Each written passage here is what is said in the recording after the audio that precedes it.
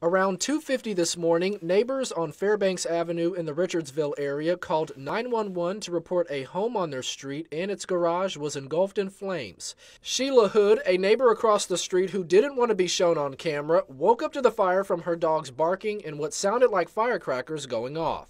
Only meeting the owners of the home once, she responded by lending the family her assistance. Well, our dogs was barking, so we got up to check see what it was, and my husband opened the door and he said, Sheila, call 911, our neighbor's house on fire. And he was going to see if he can get them out or help them get out. And of course they was already out, thank goodness.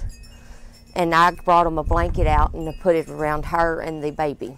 According to Dana Curtis, who lives 2 doors down and provided this doorbell video, the home burned for roughly 20 minutes before the first fire truck arrived at 3:11 a.m. Chief Brian Lee with the Richardsville Volunteer Fire Department tells us they were dispatched at 2:53 a.m. and 3 people were inside before the fire started. A mother, her son, and her 15-month-old granddaughter, all comforted by an American Red Cross representative as they watched their home burn. I was scared to death. I was worried. I was, making sure they was okay. And of course, I've never actually witnessed a fire like this, but it scared me pretty bad. But I'm just thankful they were okay. Chief Lee says they believe the fire originated from the garage, but are waiting for state fire marshals to confirm.